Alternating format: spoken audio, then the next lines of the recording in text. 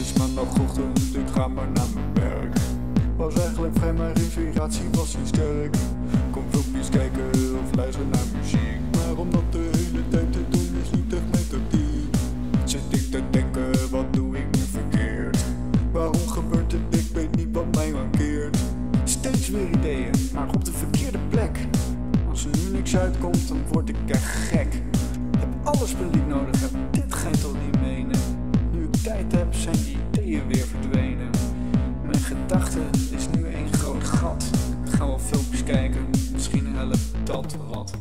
In de studio is mijn kop een zeef. Waarom is dit de manier waarop ik leef?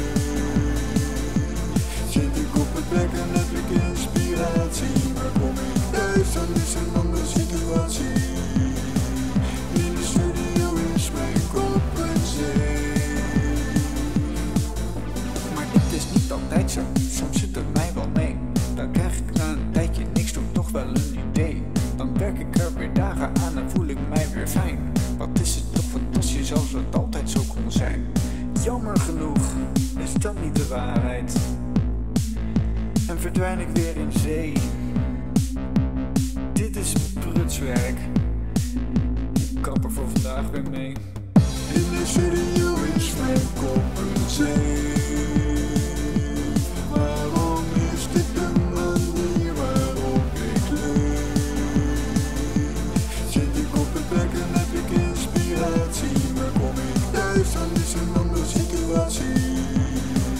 In de studio is mijn kop een zeef.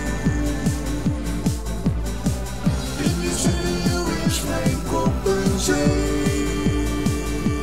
Waarom is dit de manier waarop ik leef?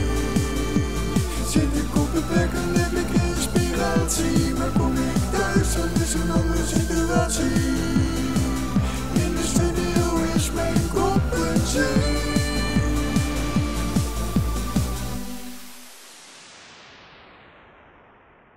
In de studio is mijn hoofd soms vol.